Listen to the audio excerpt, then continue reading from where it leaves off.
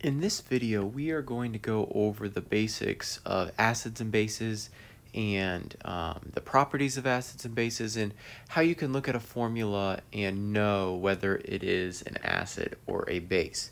So let's go through this.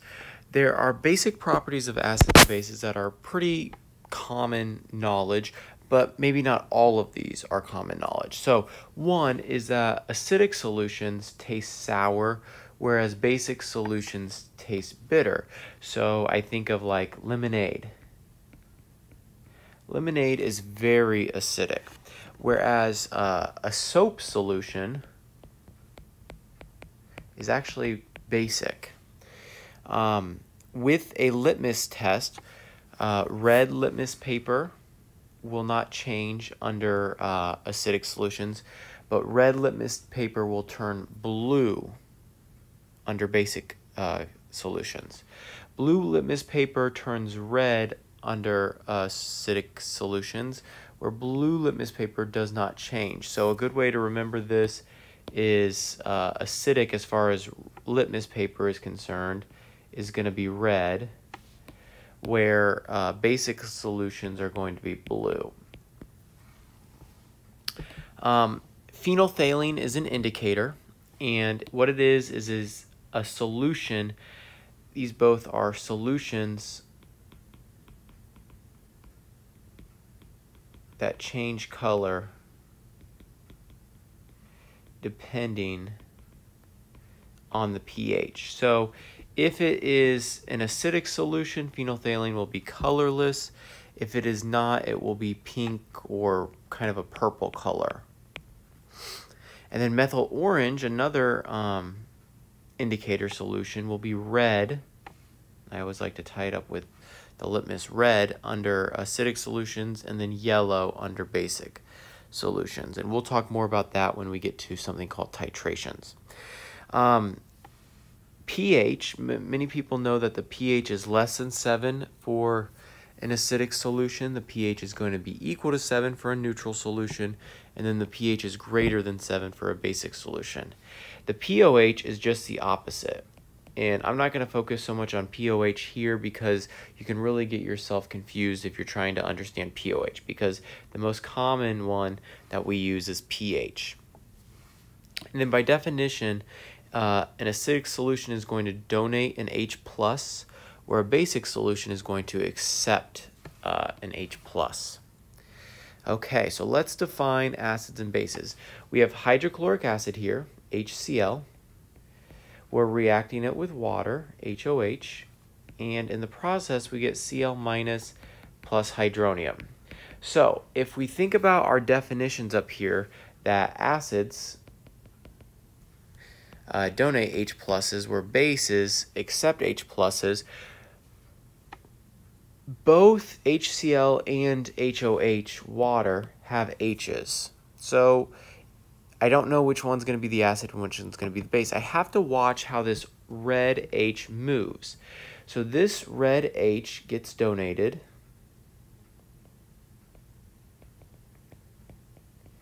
And because it gets donated to the base, that makes me know that HCl was the acid.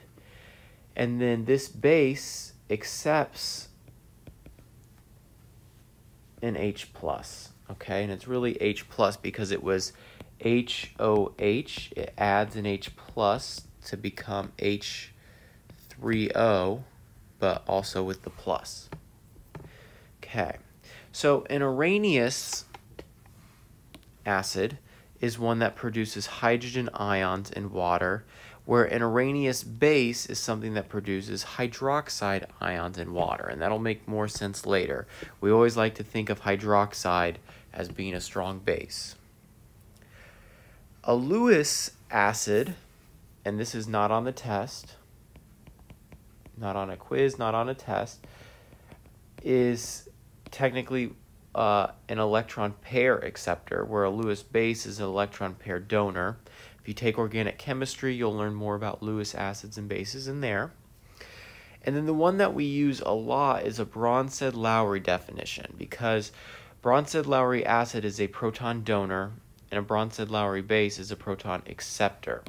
And a proton is, you could say P plus, which we're not really going to do in this unit. But a proton is really an H plus, and here's why. If I have hydrogen as one proton, one neutron, actually 0 neutrons in most cases because its average atomic mass is 1.008, and then 1 electron. If I lose an electron, I become H plus, and that electron goes away and I have 1 proton. So really H plus is the same thing as a proton. It is possible for a substance to be called amphoteric or amphiprotic, and that's a substance that can behave as both an acid or a base. Okay, so it can either accept or donate a proton, and then water is a really great example of probably the most common example of an amphoteric substance.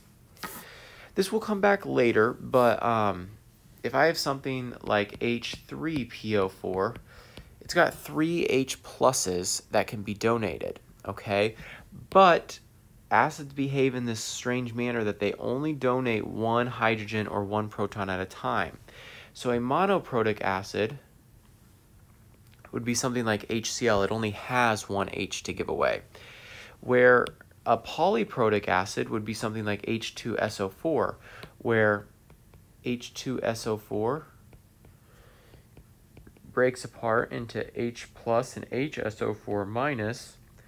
Then HSO4 minus breaks apart into H plus and sulfate.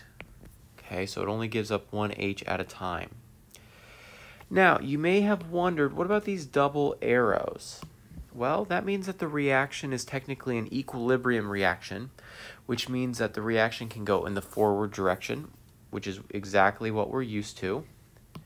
But the reaction can also go in the reverse direction.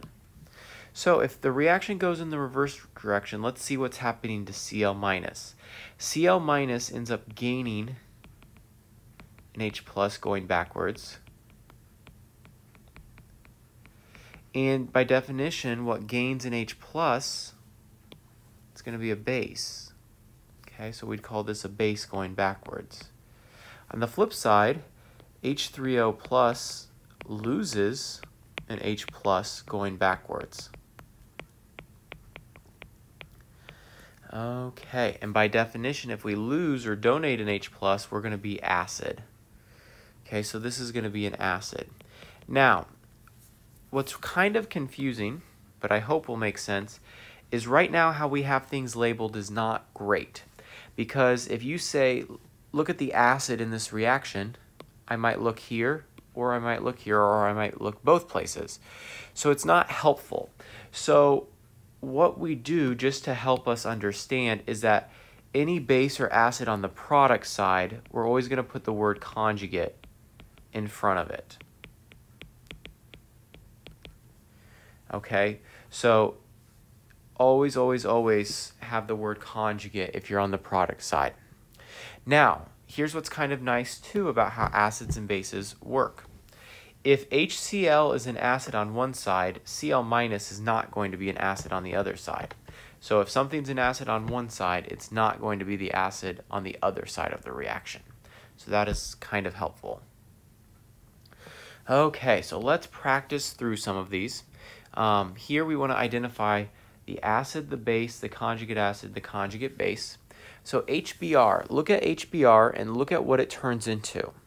HBr turns into Br minus. So ask yourself, does it gain or lose an H plus? Acids lose H plus, bases gain H plus. So because HBr loses H plus to become Br minus, this will be acid. And what's very nice is that once you identify one of them correctly, you have essentially identified them all, because we're not going to have two acids on one side. That leaves ammonia, NH3, to be the base.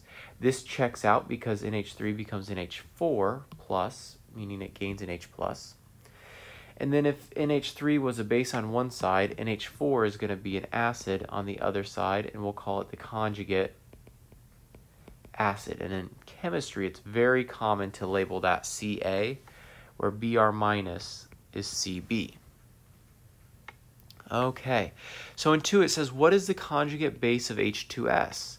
Well, let's look at what happened with the conjugate base above. We had the acid, and essentially to turn it into the conjugate base, it needs to lose an H+. So the way we do that is we just make this HS, but it's lost H+, so it was neutral, it's lost a plus, so now it'll be negative. Okay, now let's look, we want the conjugate acid of NO3-. So if we look at the conjugate acid, what it was before, oops, I'm wrong.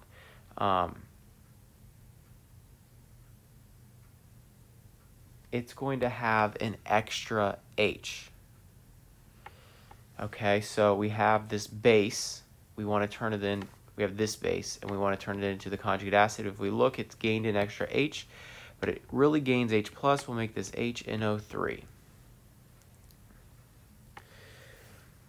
Okay, in the following reaction, identify the acid, base, conjugate base. Here, they all have H's, so we've got to watch how the H's are transferred. H2SO4, does it gain or lose an H when it becomes HSO4-? It loses an H, so that would be the definition of acid. So now this is going to be base. This will be conjugate base, and this will be conjugate acid. Okay, now we're going to talk about how to write acid dissociation or ionization reactions. These will be important later on in this unit, but especially in AP Chemistry if you choose to take that class. So we have HCl. HCl is aqueous. All acids are aqueous.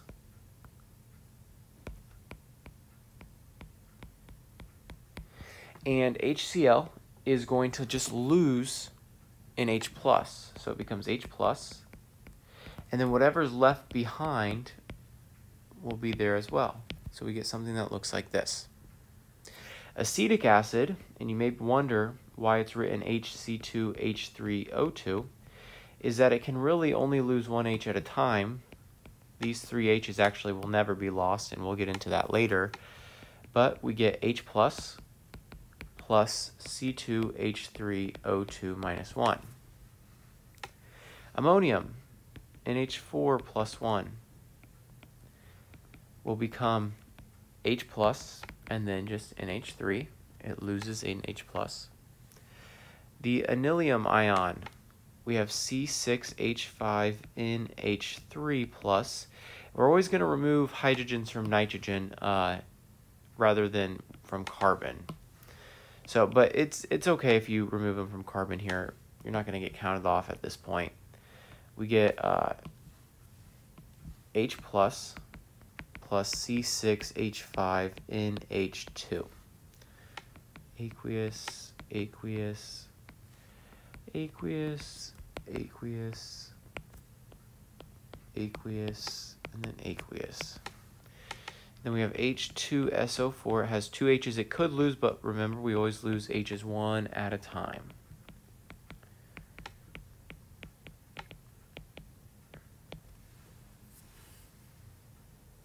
Okay, now what you may see, but it's not a big deal, is how to write an acid dissociation reaction in water. So it's going to behave exactly the same. We have HCl, but instead of it just breaking apart into H+ and Cl-, we're going to react it with water, and water will behave as a base here with these acids, and we're going to get Cl- plus H3O+.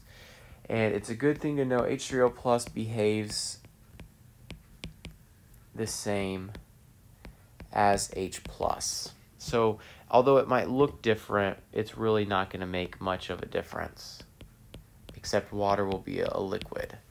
So if we have acetic acid HC2H3O2 plus HOH, we're going to get C2H3O2 minus 1 plus H3O plus 1.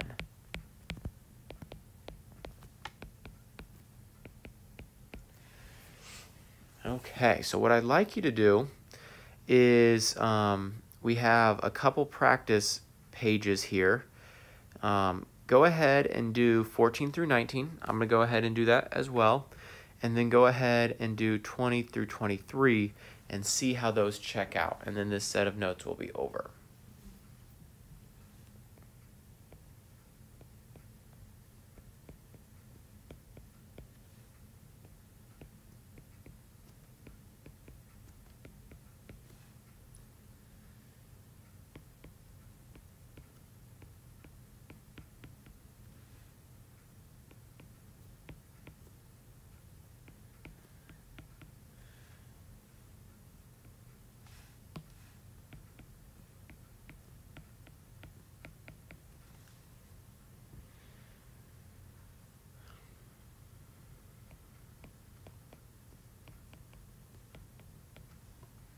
And you can abbreviate acid A and base B. Essentially, acid, it loses H plus and then it turns into the conjugate base. Base gains H plus and turns into conjugate acid. Okay, so if we want a conjugate base from these acids, if we look at what happens with an acid, oops, I wanted a highlighter. This is an acid and it turns into the conjugate base, so it essentially loses an H plus. So we get HSO4 minus 1, we get Br minus 1, we get OH minus 1, and we get PO4 minus 3.